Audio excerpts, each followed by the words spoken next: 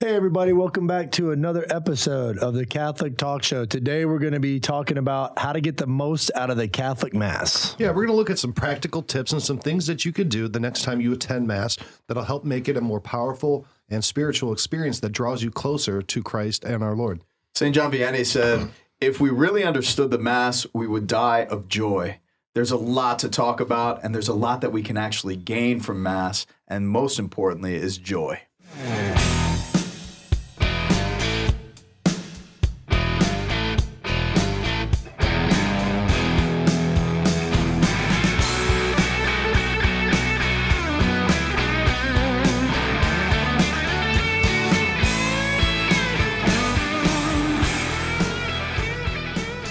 Good to be back in the studio with you guys, Father and Ryan. How you guys doing? Ryan, doing good. Doing good. That's awesome. That's awesome. Yeah, really excited to get into this topic. We're going to be going through how to prepare, right? And then what to do, or how to approach Mass, I guess, spiritually, practically. You go to Mass week by week. Every week you go Sunday, and sometimes you can fall into a rut or a spiritual rut. It happens to everybody. I mean, it happens to saints. It happens to popes. It happens to the person next to you. And, we want to look at ways that you can reinvigorate the experience of going to Mass so that when you are receiving our Lord in the Eucharist, that it is something that you're appreciating more and is having a deeper impact on your soul, and you're allowing Christ to enter into you in a more powerful and complete way. With the misery of the world, I think the greatest reality that we hunger for is happiness, man's search for happiness. And there's a distinction between happiness and joy, and happiness is very earthbound and joy is very heavenbound. And it's our communion with the saints in Christ, with the Father, and receiving his affection and living in the mystery of the Trinity and really fulfilling our baptismal vows that is the essence of our joy.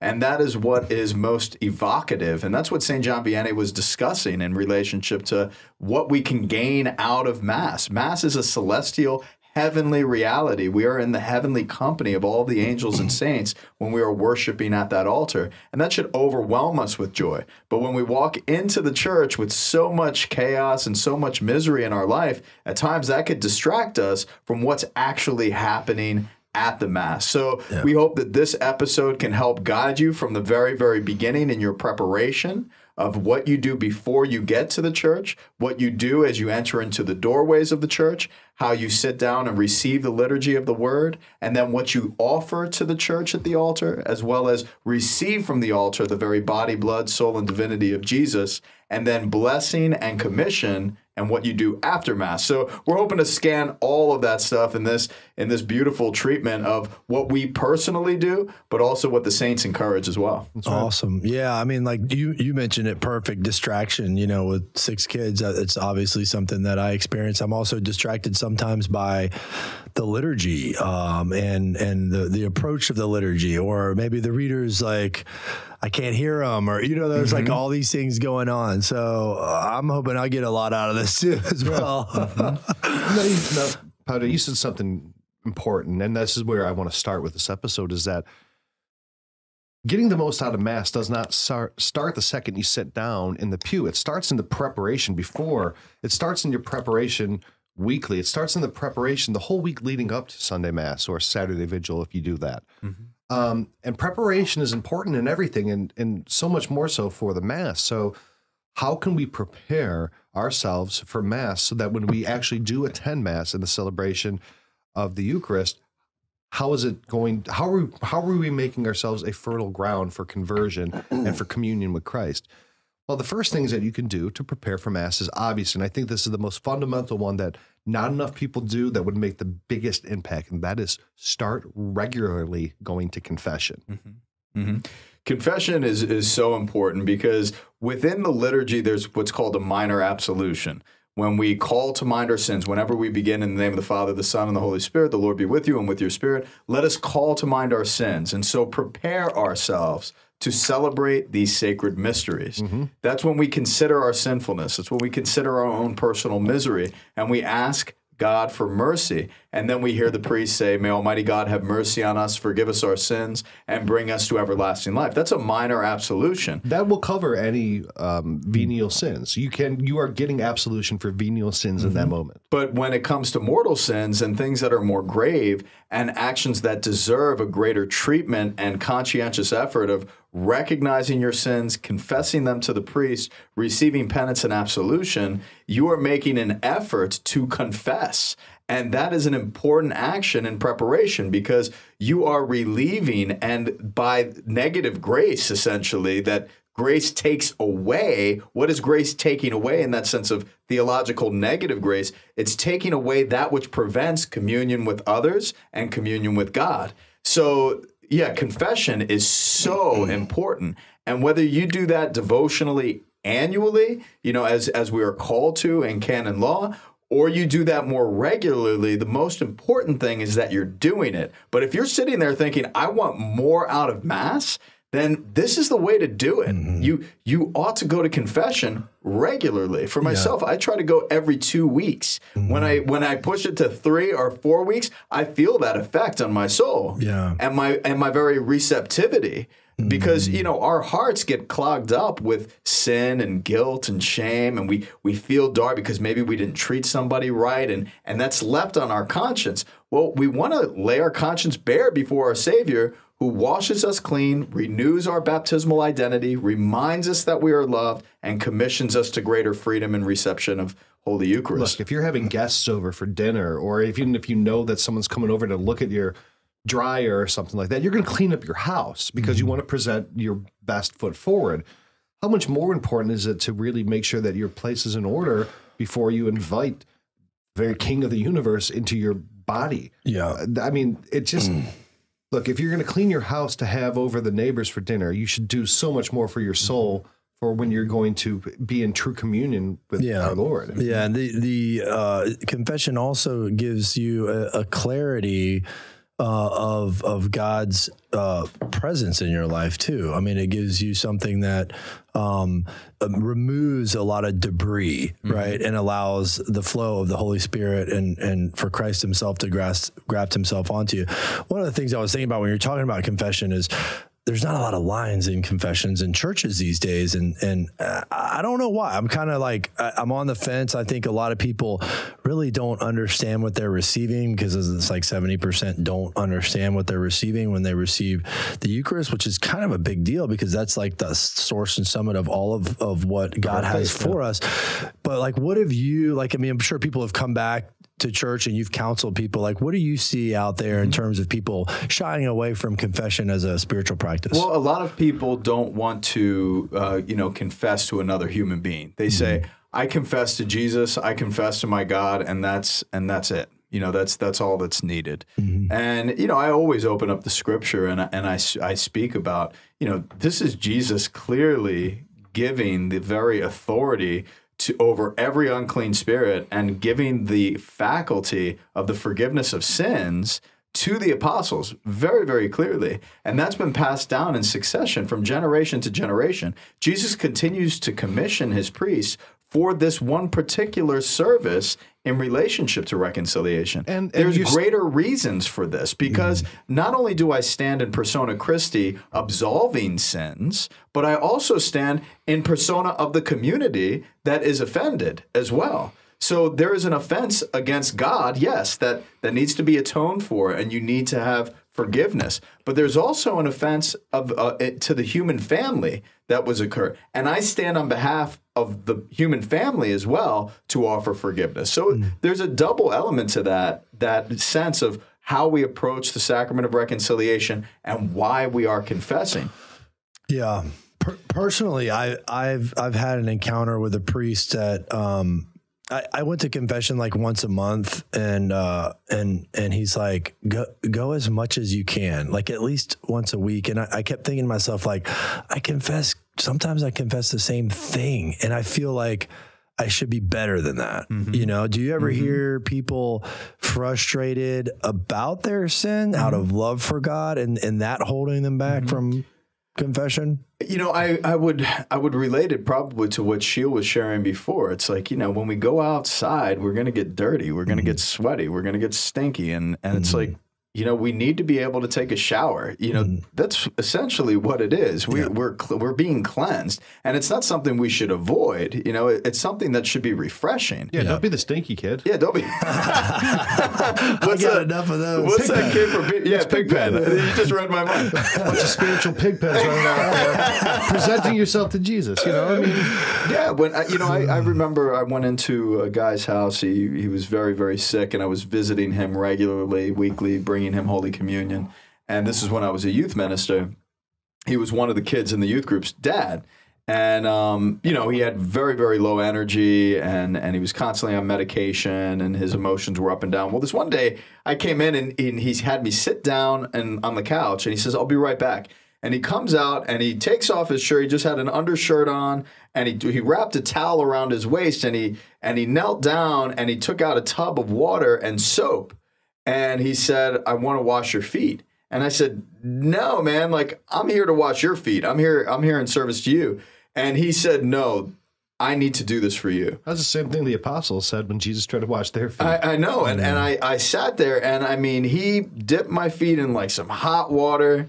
And then some Epsom salt. He scrubbed my feet, dude. He gave you a pedicure. Like, he scrubbed my feet, and those some nasty piggies. I've got some nasty piggies. And I mean, as he's scrubbing, and like it was so quiet and so silent, and it was so moving that afterwards my heart was just completely wide open, and we had one of the most beautiful moments of fellowship in my life, opening up the scripture and then receiving the Eucharist, you know, in this beautiful communion rite to the sick. And that is precisely what confession ought to do. You go outside, your feet get dirty, your body gets dirty, and it's all about washing. Don't feel bad that you go outside and you get dirty in the same manner. Yeah. That's just life. Like, we all have environments that we get into that we get dirty from. Yeah. And the whole idea is that you are cleaning yourself in preparation for the banquet, and you need to be properly clothed, and you need to be properly prepared. And one of those preparations of the many, before we start talking about the clothing, is you need to be clean. Yeah. So wash yourself. Right. Now, some other things to prepare for Mass so you can get the most out of Mass, and I'll lump these all together so we can just generally discuss them, is you should be, number one, observing the fast before Mass. It really is important. You should be preparing for the liturgy of the Word by reading the scriptures ahead of time. You have a whole week to prepare. It'll only take you 2 minutes, 3 minutes. Read them and start contextualizing them and start being prepared for how you are going to be nourished on them at the Mass. And then also make sure that during the week you are continually in prayer so that you're not, you know, if you only go to the gym once a week, that is not going to get the most out of it. So if you're praying daily and your prayer life is, you know, robust, when you show up to Mass on Sunday, it's not going to be a shock to your system. Right. So fasting, less distractions too, I think. Fasting, prayer, and reading the scriptures ahead of time are three other things you could do to prepare for Mass. So fasting is, is it an hour? It's an hour before Mass starts, right? Is that this is where I like to go back to the tradition of what has been the practice for a greater majority of you know, the church's teachings, as well as why we ought to fast. So even like from sun, you know, when you go to bed to the time you wake up, you're not eating anything before you go to church from the time you wake up. That was the original practice. I mean, that's where the fast. Yeah, that's where the word breakfast comes from. You're breaking your you're fast. breaking yeah, exactly. So you're fasting all the way up because you're hungering for the Eucharist. But what I like to encourage people, especially my RCIA candidates and catechumens, is, you know, hey, why would we fast? You want to anticipate that meal. You want to hunger for what can truly satisfy. Yeah, you don't stop at McDonald's on your way to Morton's. You don't do it, right? Yeah. You're saving your appetite for something of a higher nature. Yeah, a greater meal. Right. That you know, its taste is far superior than, like McDonald's to a nice steak. Right. It's far superior. We're talking about the bone-in ribeye, the bread of angels. Like, we're talking about the bread of angels.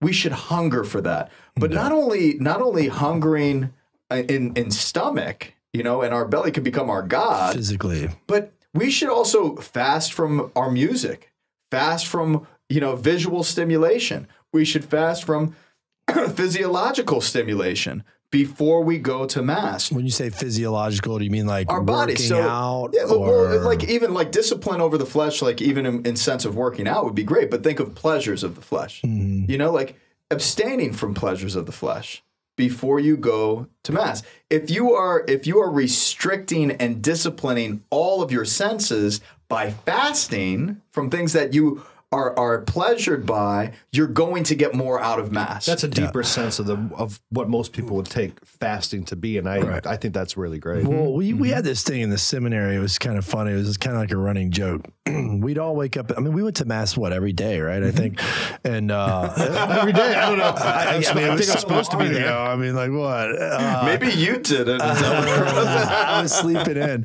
No, but like there would be coffee on, and I drink coffee in the morning. It literally activates my brain in a way that's like I love, and I felt like in the seminary, like I needed to activate my brain to be more present to the Lord. And so a lot of the guys that we were just talking about, like, I don't know about fasting. Like, you know what I mean? It was just kind of a thing where we were talking about like, yeah, this is coffee, just you're drink allowed it to black. have coffee beforehand. Just drink it black. That's what I always heard. If you drink coffee black, you're not breaking your fast. Yeah. I don't know. I mean, it seems like a technicality to me, but I didn't take pleasure in it. It was just me waking up. It's going to help me be more alert at Mass and pay closer attention. If there's something that's going to help you pay attention, do it, right? Yeah. So you want to fast your eyes, but do you fast within limits? Do you fast from visually? Do you fast from looking at the readings and reading them before Mass? No. But should you fast from ESPN? Probably. Yeah.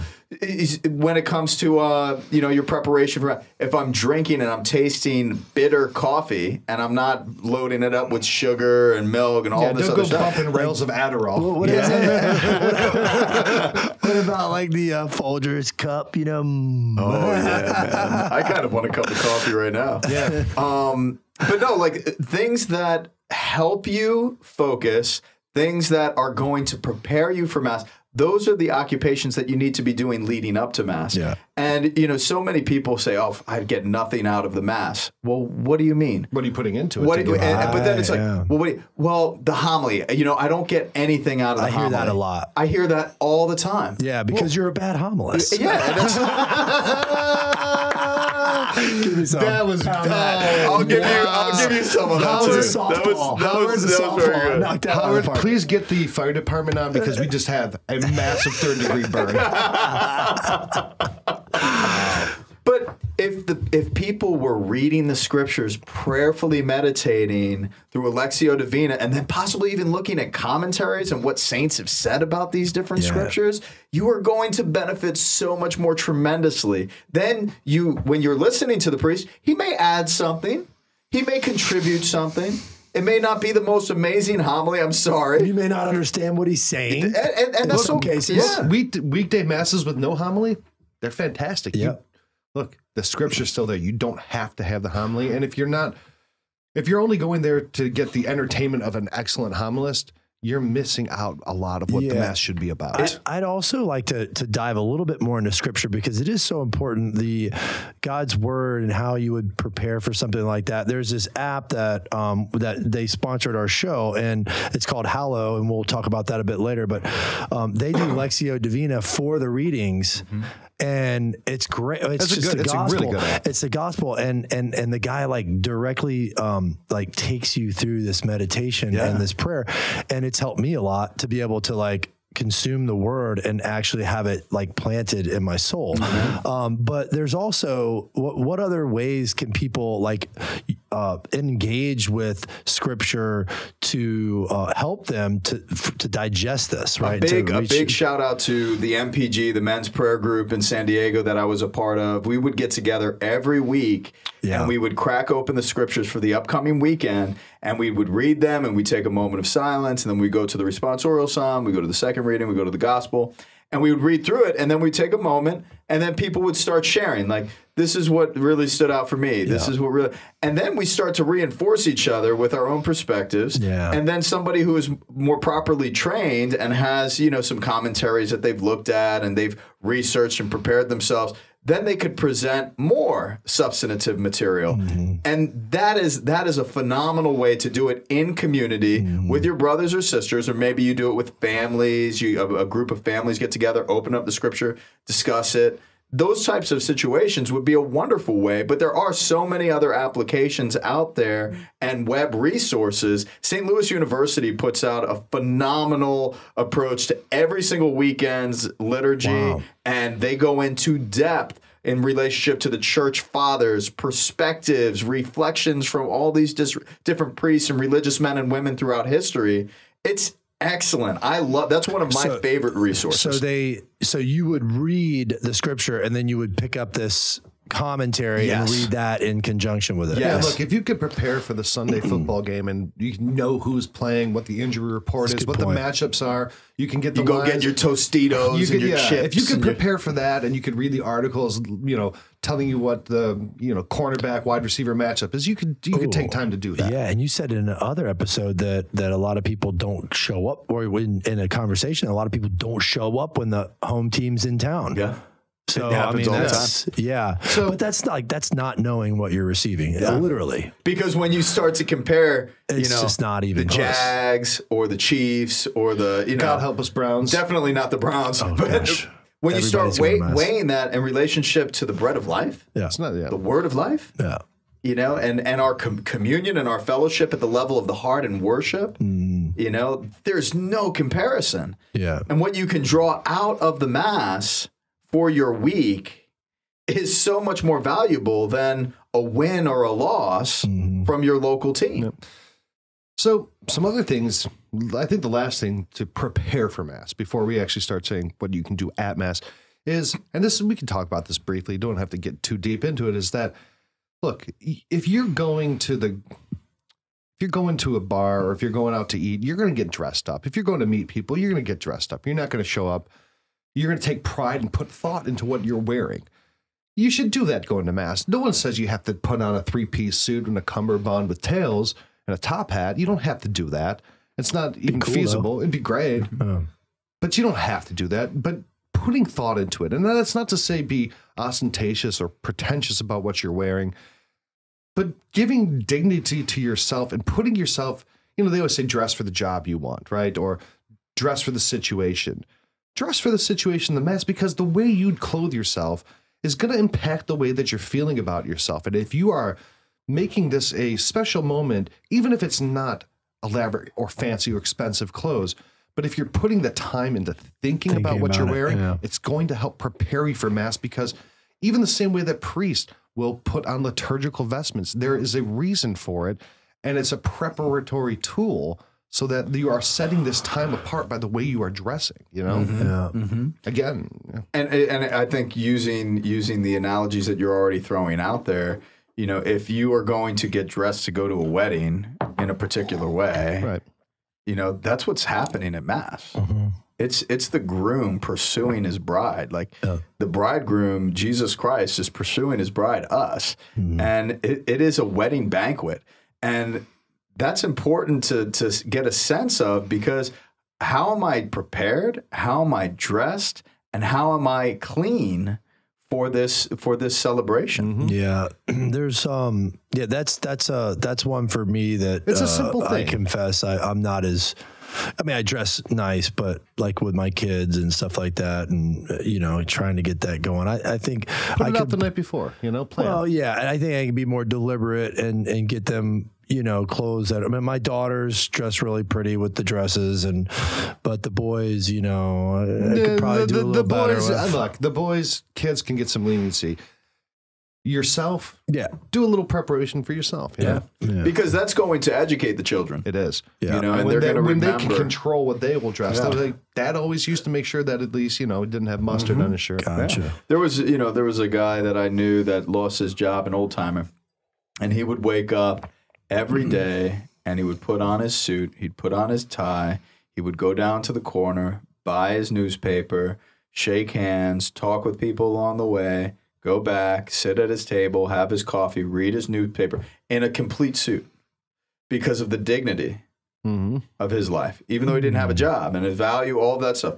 It was like he had to wake up. And psychologically, what that does for you is tremendous. It really is. It's absolutely tremendous. Yeah. And the way that people interact with you, they interact with you with greater sincerity and seriousness. Not because of any pretension, no, because you are upholding yourself with dignity. Well, it's respect of the other person, too, that you're presenting themselves. You have the respect for other people to care enough about presenting yourself in a certain way. So. Yeah. My ushers at my home parish, they look sharp. Oh, the ushers, man. All the old Knights of Columbus ushers. Man, they look great. Man, they got the tie clips. And No, it's the great. Do-rags. Do-rags. So now let's talk about what you can actually do once you enter the church. Well, before we get into that, St. Faustina would recommend at least an hour of silence before Mass. So even the product that comes out of silence is an appetitive response. Like, I am hungering for something. And, you think about it, when you clear your mind in silence, you're ready to receive something. Yeah. So right when you get into Mass, having that silence is so important so that when it begins, your focus is you're receiving everything. And a lot of that you see with people kneeling down before Mass starts, getting there a little bit early, praying a rosary, just really immersing yourself in receiving, right? And not getting or doing, or it's just really just kind of contemplation. Like, let me enter into the social hour before Mass and another talk thing with too. everybody. Like when I'm late, I do an examination of conscience in my car, and I'm like, what am I bringing you, Lord? Like, where are my joys? Where am I? And we will talk a little bit more about that a little later, but it's also the preparation in that silence of what do I want to give you, and going through your week. And going through your interactions with people, and going through your hopes, going through your failures. What are you bringing with you to Mass? Internally in your soul. Right. And that's what they call examination of conscience, right? Is that what and then also, like, what are you literally bringing to the church? So are you bringing food for the poor? Are you bringing clothes for the poor? Are you bringing money for tithing? Are you bringing your sufferings and your pain? Your pain? Are you bringing your children? Are you bringing your wife? Are you bringing your friends? Are you bringing the guy participation in your neighborhood that's really struggling, and he's looking for a friend? Hey, come with me to Mass. We'll go out for breakfast afterwards. We'll spend half a day together. You're not alone in what you're suffering. Yeah. That's what you're bringing. And we should be evaluating, what are we bringing to church? Yeah. That's a very good point. Now, I guess we hear, this is a good place to take a break. Why don't you tell everyone about our sponsors? I'd be happy to. We are most grateful for our sponsors. And I have to first start with Hallow. Hallow is the #1 Catholic meditation and guided prayer application in the App Store today. Be sure to visit Hallow, because when you do, you'll see all sorts of prayer and meditation guided efforts that they have put together in a beautiful and most attractive way. From Taizé to Lectio Divina to Rosary and to daily gospel reflections and so much more. This is a beautiful application that you should definitely have on your phone. And if you utilize this platform, you will truly be able to advance in not only your understanding of the Catholic tradition of prayer, but be able to cultivate that in your own practice, uniquely to you. This #1 Catholic meditation and prayer app is specifically out there for you to grow in your faith. We are so grateful for their work. We are so grateful for their sponsorship. And you should take a moment and check them out, because they are truly at the very forefront of technological advancement and the new evangelization. So check out Hallow, Catholic Meditations and Prayer App today. We want to tell you about our sponsor, Exodus 90. Exodus 90 is 90 days of prayer and asceticism, cold showers and devout prayer moving through the book of Exodus so that men could find greater freedom in Christ. This program is a tremendous program that over 20,000 men have already gone through, and you should consider becoming the very next member in this very powerful movement. Please consider to join Exodus 90 now. Check them out. You will not regret it. Ave Maria University, our sponsor, is an institution of higher learning in the Catholic tradition, and one that is very, very dear to me, as I am an alumnus and a graduate of 2008 from the new campus. We were part of the first graduating class, and it is awesome to see how much Ave Maria University has grown and has become not only the youngest Catholic institution, but one of the most powerful, driven in academics and faith. It is a university that appeals to all. And we'd like you to consider becoming a student at Ave Maria University, or if you know someone that is of age that may be looking at colleges and universities around the country, be sure to tell them about Ave Maria. There are over 30 majors. There's programs undergrad as well as postgrad, all the way up to PhDs in theology. You do not want to miss a chance to attend this university. It is surrounded by the oratory, this beautiful church in the middle of Ave Maria town. Just 30 miles away from Naples and the beautiful beaches. It's in Southwest Florida, so the weather is beautiful. But the greatest thing and the most beautiful thing about the university is the community. The community life is a place where young people find belonging and, most importantly, encounter Christ in the beautiful tradition of the Catholic faith. So check out Ave Maria University today. You won't regret it. All right. Thank you for that, Padre. Definitely go check all those resources out. Now, walking into Mass, we already talked about the preparation, but getting into Mass and you're actually walking into the actual structure of the church, what can we start doing to get more out of Mass there? The first thing that you can do, and I'll put these two things together. Number one, make sure that you're identifying where the tabernacle is and making sure that you are preparing yourself to reverence our Lord in the sacrament in the tabernacle when you're entering the church, but also make sure you're blessing yourself with holy water. And when you do, you know, it can become so habitual. You just come in, and right, and you're done, right? But really, why are we doing that? Why are we blessing ourselves with holy water? We're trying to recall our baptism and our entrance into new life and our washing away of original sin. And it can be something that's so easily overlooked that, well, it's holy water. It's just something you do. Really, every time, recall your baptism. Recall that you are in this church and called to a new life and that you've died to sin. Every time. And your baptismal promises. Exactly. And recall those, and it will make a difference in what the rest of this experience is going to be like. It's renewal. I used to go into the church when I was really just fresh out of my reversion, and I would make the sign of the cross, and then I would dip my hands back in the holy water, touch my eyes, touch my senses, and just ask God to That's renew. a great way to get pink eye. Yeah. Or give other people pink eye. Thank goodness we put drops of bleach into the into the water to clean it out. But no, just to do that, because it was just a devotional thing, and I loved it because it made me really appreciate, okay, I want to be cleansed walking in here. I want my baptism to be renewed, and I want to be open with all of my senses, my whole being to God in this celebration so that I could truly get the most out of this. Mm-hmm. Yeah.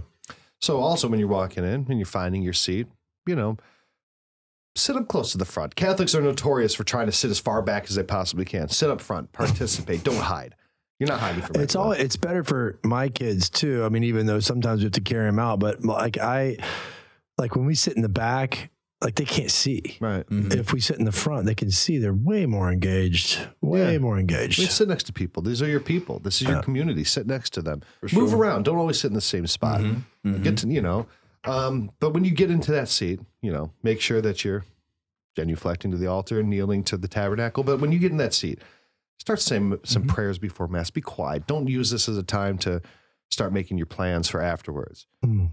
You really use that time in preparation. And Pope Francis, to his credit, this is one of the things that he's really been on and on about during his pontificate is less talking, less noise, less distraction before Mass, in preparation and also in deference to other people who are trying to prepare. Very important. And it's not time to read the bulletin either. And, you know, a number of parishes have the practice of handing out the bulletin before Mass.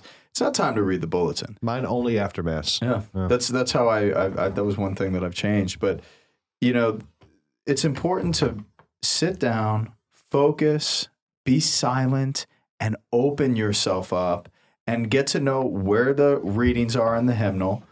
Where, you know, can you find the scriptures for the Mass? Mm-hmm. And then begin to prepare yourself. Just refresh and then sit there. And you could pray a decade of the Rosary. You could pray the Rosary before Mass. You could do a lot of other different devotionals. But I find that silence is the best, you know, really developing that inner quiet and receptivity. Yeah, and for kids, you know, it's always like, hey, this is what Daddy's doing right now. Why don't you join me in silence as we prepare? Think about this. Think about some people we can pray for. Oh yeah, remember this person we prayed for this week? We're going to pray for him again. Like we're putting stuff on the altar so the guy can help us. You know. Excellent. I mean, and look, if you have your little book of Catholic prayers, there's going to be a prayer before Mass. Find some that you like. I know Aquinas wrote a great one. You did, Ambrose. Yeah. There's a lot of awesome prayers written by saints before Mass. They're in the book too, right? Yeah, they're in the missal, but they're also, if you go to iBreviary, you know, and download the app iBreviary, they're all in that application. I would encourage people to get the book though. Yeah. It's special. You can keep your holy cards in there. You're not distracted with your phone. It doesn't allow you to leave your phone on. iBreviary and these apps are awesome. And if you want to use them during Mass, I would just recommend getting a book. It's better having a breviary. It's better having a, you know, a missal or some type of a phone's a distraction. Yeah. Yeah. If you shut it off, I mean, I've used my phone a lot. It's hard to be responsible with it. Yeah. You know. I still use my phone a lot, and I will shut off my, you know, I'll put it in airplane mode when I don't want to be distracted or messaged while I'm praying. But no, it's much better. There's no comparison. All right. So now Mass is about to start. Now, really, you know, there's so many different ways that you can really deeply participate in the Mass, right? You can try to make sure that you are sincerely responding. When you're saying the creed, proclaim it. Don't just out of habit respond. I mean, you're proclaiming what your faith is. Proclaim it boldly and proudly and with your heart. You know, it's always said that, you know, a sincere prayer with your whole heart is better than 100 Hail Marys, right? And it's the same thing. If you're really internalizing and proclaiming your faith in the creed or in the preparation and the prayers or in the penitential act, and you're really meaning it, you are going to just try to focus on really the words and get the most out of them like that. God desires a contrite heart. Put plain and simple from the scriptures, he desires contrition in our heart, and for us to be intentional about the readings. When you say thanks be to God, you're saying thanks be to God because you've received something from God in that reading. And we're saying that together. Responsorial psalm. Sing the responsorial psalm. Even if you don't have a fantastic voice, participate because it lifts your spirit because you're singing to God. And, you know, exactly what you're saying, when you get to the gospel, we're standing in reverence and reception for the gospel that's being proclaimed in Jesus. Like, receive that. Praise to you, Lord Jesus Christ. You know, when you hear the gospel of the Lord, praise to you, Lord Jesus Christ, because I would not be able to live this life without your words. Your words mean so much to me. So praise to you. That's what we want to get into at the level of the heart. And then when we proclaim the creed, you know, and then enter into the preparation of the altar and the offerings that we make of our gifts to God for how benevolent he's been to us. Yeah, I got some work to do on that. But and we all do, because we bring our imperfections to the or Mass. like in the Confiteor. Really, just like really, you're bringing it all. Like, it's so easy to go to Mass. Lord have mercy, Confiteor. It's so easy to go to Mass and you know the parts. You've done it hundreds of times. It's so easy to just go through them automatically. But if you really just try to reconnect with them and look at the meaning, or maybe even prepare and look at the order of the Mass and why things are said, and when you are saying them, actually proclaim them, don't say them. Yeah. It'll change your experience to where it's like, I've done this 100 times. Yeah. But it's different, you know. That's why the disposition, in my opinion, what's been very helpful and fruitful for me is the disposition of the examination of my conscience and bringing things to the altar. And it's all the joys in my life, all the suffering, all the things in petition that I'm asking him for, all these things, you know, the people who have passed away in my life that I pray for, like all this stuff bringing to the altar helps me to frame what I'm doing during the Mass and hopefully be able to engage further. I know sometimes one of the things that I do that I don't like about myself is when we get to the petitions, I kind of start zoning out, Lord, hear a prayer. Lord, hear a prayer. For our bishops and all of our leaders, Lord, hear a prayer. And I'm not like really the same prayers all the time. time. And I'm not engaging. And for so who this Mass is offers for, Lord, hear a prayer. A lot of the universal prayer is just so drawn out, though, like, and they're written so long, and you know, people try to be poetic or whatever. That's why I told my deacon, I just said, listen, when you prepare, just say, we pray for our Holy Father, Pope Francis. We pray for Bishop Estevez. We pray for the sick, those in the hospital. We pray for those who are terminally ill, facing death. Yeah. At least it's like, it helps me because my brain's all over the place. Yeah. It helps me focus. Okay, this is what we're praying for. You should pray for Pope Francis, huh? Hey? Pope pray for the Pope. Pray for Ryan Delacroix, huh? Do it. But I mean, like, and then it'll hit me just moments after. It's like, and for who this Mass was offered, I didn't even hear the name.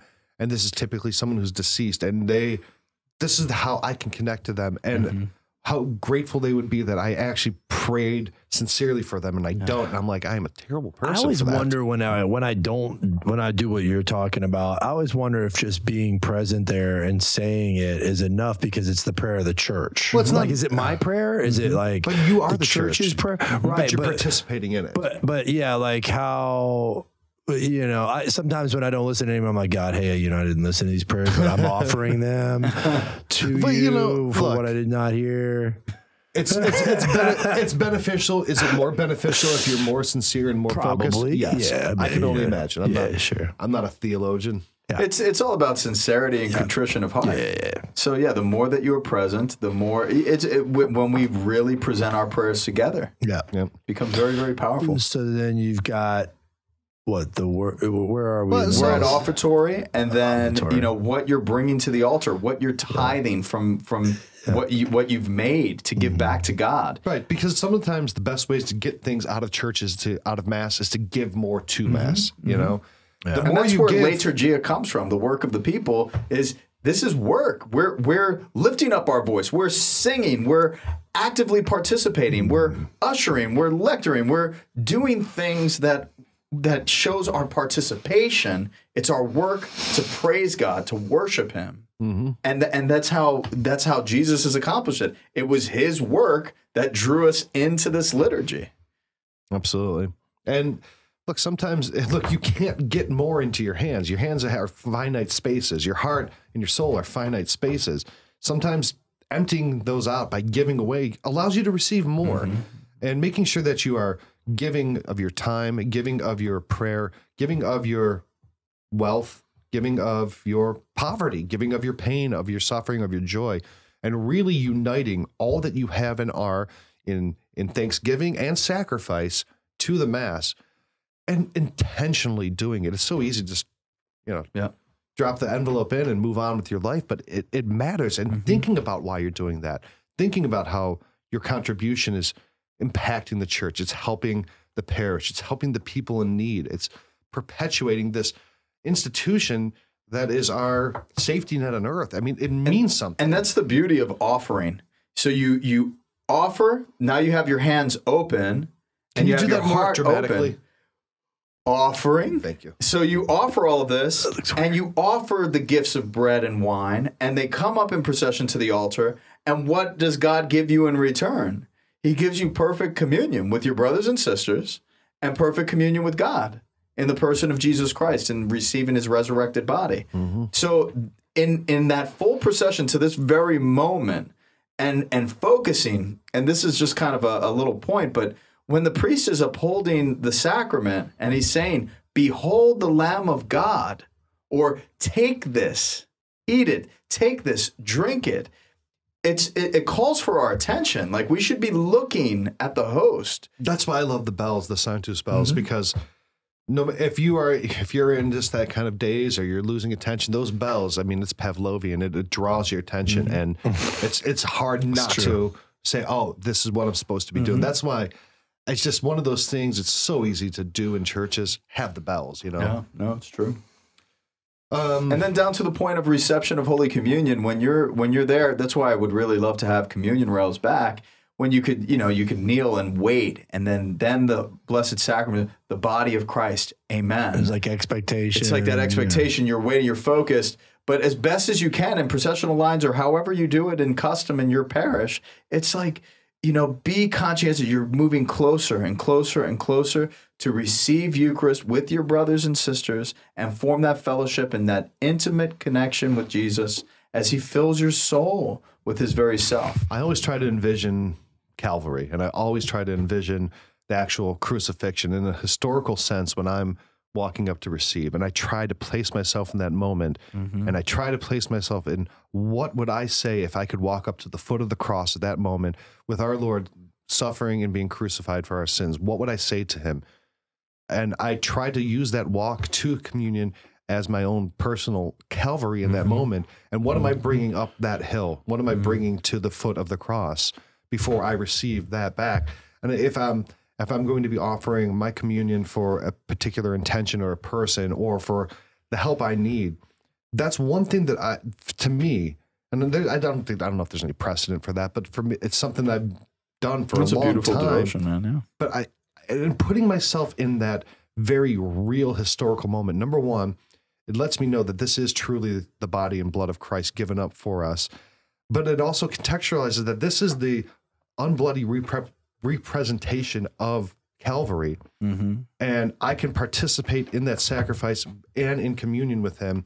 And it just gives it this moment of weight to me that it's always been a very powerful thing for me. I don't know if that's for everybody, but it works for me. Well, no, yeah, and it's very similar to what I do in sort of preparing, like, what am I taking to the altar at the beginning, right? It's like all that stuff you're talking about as you're walking up, I've already laid it there, and I'm like, do your thing, Jesus, What about after communion? Like, I'm a very distracted person, and so when I receive communion, I literally like close my eyes because I kind of, my mind will wander, and the presence of God inside of me, I'm just like the anime Christi. For a long time, I was always of the mindset that I go back to my pew and I sit in silence and I really appreciate the moment until Monsignor Brennan really spoke to our community at seminary.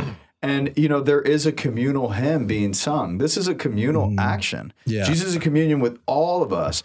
And it does merit in a full, active, and conscious participation of the liturgy to participate in the hymn. Yeah. And then what the liturgy calls for is, at the conclusion of the hymn, to exercise a moment of silence and to sit there silently and to pray. And, if there's a devotion that you want to do, that's fine.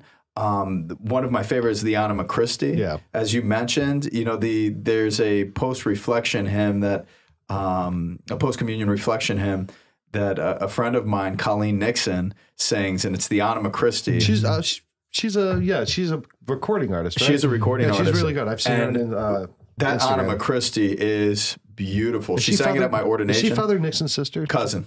Yeah. Well, no, excuse me. No, sister-in-law. Sister-in-law. Sorry, cousin. Yeah. So she married Ty. You're from Jacksonville. I excuse you not understanding that distinction. That's terrible. So, no, I think that's appropriate.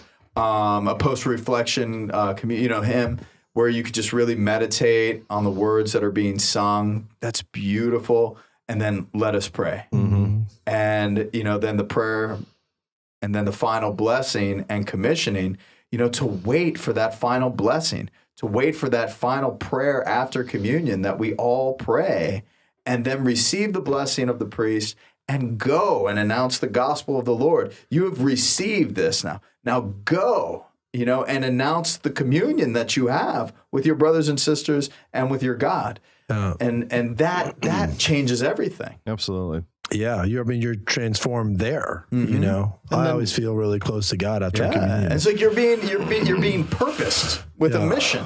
Yeah, you've gotten what you should from Mass. Now you're commanded to go give it. Yeah. You're a vessel, and hopefully you've had the chance to be contrite and go to confession and bring things to Him and have that renewal. But you're a vessel that carries Christ into the world, and it's to be seen, it's to be witnessed, it's to be poured out into the world that we live in. What would you say about the devotion of a daily Mass for somebody who's struggling with Mass to kind of practice if they can during the week? Because sometimes I find that I'm a lot more focused if I go to a Mass during the week, like one on Wednesday or one on Tuesday or one on Thursday, or maybe if I can hit a couple during the week. Like, how do you talk to people spiritually about maybe increasing their devotion or increasing their attendance at Mass as a spiritual tool? There is no question. If you start participating in the calendar of the church and you're participating in daily liturgy, you will be so much more prepared and receptive to the overall procession and the overall offering that God is placing in His church, and how He's feeding and nourishing and nurturing His children, in His church. That is absolutely evident. I don't know where I personally would be without that appreciation for daily liturgy. Or the liturgy of the hours. And that's what I mean by daily liturgy, like the liturgy of the hours as well. Like, to have this liturgical sense of participating deeply in the mystery because I'm being immersed in the mystery every single day. Yeah, you're really good at praying your hours. And you're going to draw things out of that that's very, very helpful and cathartic. And we get struggles all the time.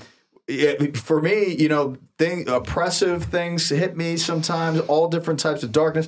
And the word in the liturgy and the scriptures and the Mass help alleviate all of that stuff. It gives me such a sense of, thank you, God. Yeah. One more thing I'd recommend, after that commission, but before you hightail it for your car and to go break that fast, saying the St. Michael prayer after Mass. That was the tradition of the church for a long time. And you're still allowed to do it. And I would just say, don't be in such a rush to get out of the church that you can't take, 30 seconds to say that prayer and really invoke that protection of, St. Michael, the protector and the, archangel. The mad dash after church. Say some prayers for the Holy Father.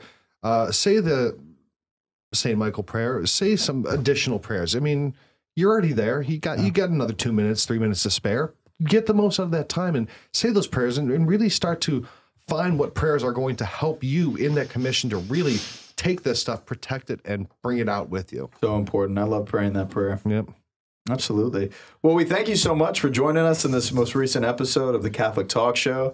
Again, we were on all of the social media channels, Facebook, Instagram, as well as Twitter. So be sure to follow us on there. And if you are viewing our content on YouTube, be sure to subscribe and click the bell so that whenever we produce a new video, it shows up in your feed. We want to give a big thank you to all of our patrons who support us financially through patreon.com/The Catholic Talk Show. Your generosity helps us move this show into new markets and new fields. And we appreciate your support because we've really grown tremendously in our reach in our show. And, for this next week, why don't you enter into Mass and try to employ some of these new fasts, maybe these new intentions, maybe like really review some of the scriptures before the weekend and see what that does for you.